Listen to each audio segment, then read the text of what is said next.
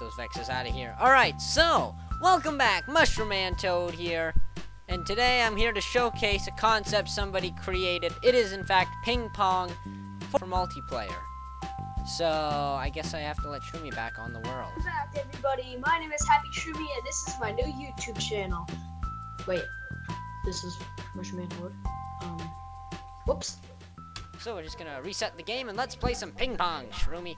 This should prevent any issues from happening. Might cause some calculation overrides. I'm not exactly sure how the corner calculations work.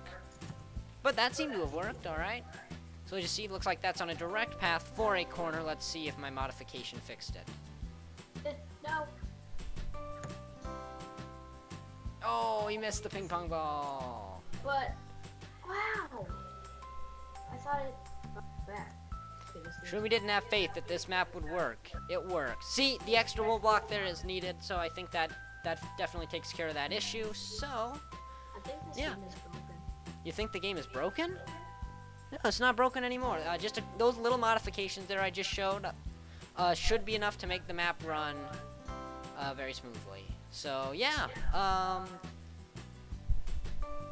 don't know. I don't like to fix maps in a review of a map, but yeah, just those little changes there. Like he said, he put this together within 2 days, just a little hobby project. I don't know if he's actually going to go anywhere with it, but I think you definitely could go somewhere with it.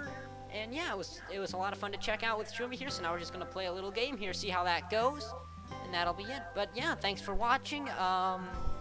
Very nice proof of concept here. I don't even know if it's a proof of concept. Nice job with the concept here.